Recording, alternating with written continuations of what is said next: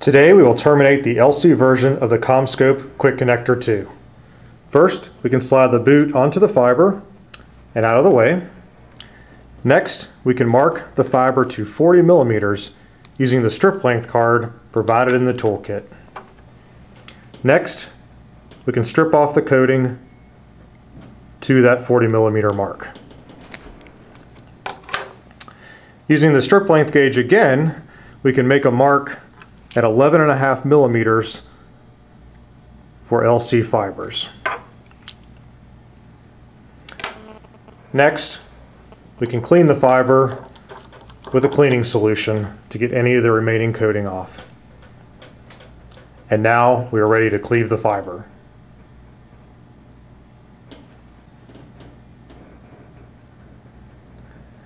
To prepare the cleaver, lift up both flaps and make sure the blade is in the forward position. Set the fiber down so that the edge of the 900 micron coating is at the 10.5 to 11 millimeter mark. Then you can close both flaps and slide the blade back to cleave the fiber. When you open the right flap, you can take the fiber shard and throw it away in a trash can, and you now have a prepared fiber that is ready to insert into the connector.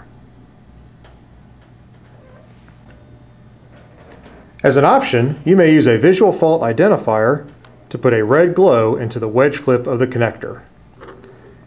Now carefully insert the fiber into the back of the connector using your visual mark as a guide.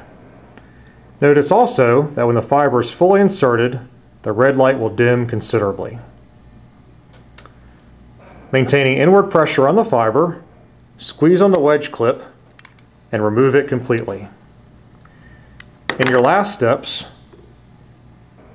put the boot on, clean the end face, and reinsert the dust cap. You have now terminated a CommScope Qwik Connector 2.